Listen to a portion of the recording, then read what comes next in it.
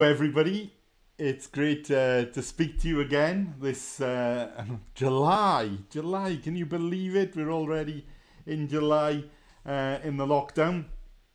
And we're going through the Bible, God's book of comfort and hope, God's book about Jesus.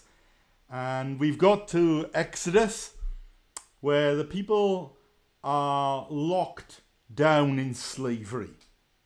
It's a horrible situation. Yes, they have sinned. They're idolatrous. We see that later in the Bible. But also it's cursed and unfair and incredibly cruel that they're being pushed around. They're slaves that have no control over their lives. And the people of God are heartbroken. They groan out to God. They cry out at the beginning of Exodus because of this terrible injustice, this huge murder of children that's going on, and the beatings they take. And what does the Bible say? The Bible says God remembered his covenant with Abraham, Isaac and Jacob.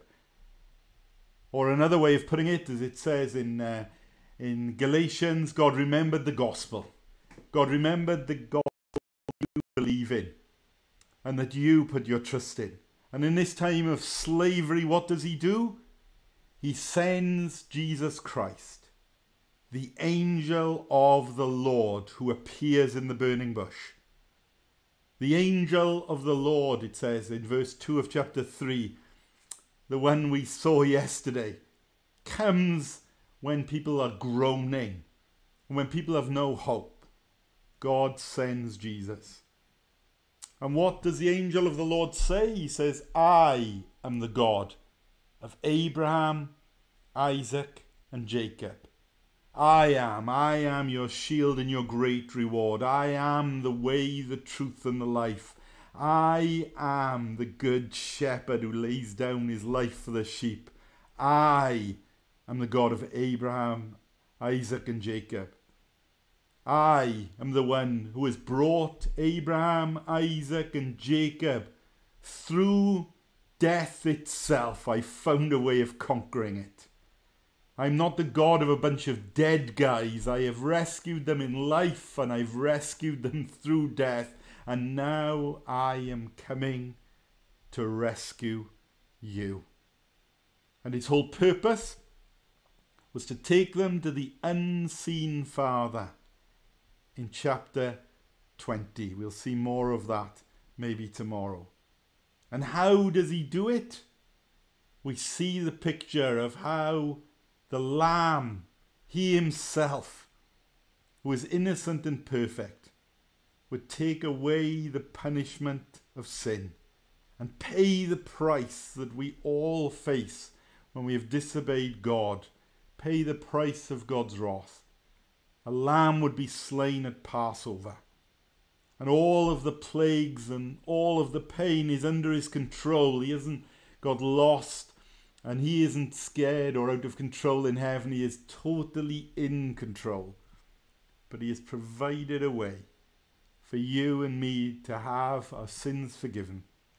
For us to come to know the Father. To eventually go to a place where we will live forever. This glorious Saviour was not the God of a bunch of dead guys, but the one who has found a way of conquering death and of bringing you to God the Father, the God of Abraham, the God of Isaac, the God of Jacob, the Lord Jesus Christ, the great I am. So as you groan, and as you feel that no one cares and no one can help, God hears in heaven if you come through Jesus. And he sent Jesus for you. He sent his own Son for you. And he has conquered not only all you fear, but all there is to fear in life and in death when he came and died on the cross and rose again. What a wonderful book the book of Exodus is. A book of hope for those who are groaning inside. I love you. Praying for you, members of Mount. And looking forward to see what's the next step in what happens now. Please remember to pray for those in the assembly, that they make wise decisions, and also for the churches in the FIC who have got big decisions to make, the churches in England at the moment, of what happens next for them. But God is in control. It's all part of his plan. He will work out his purposes.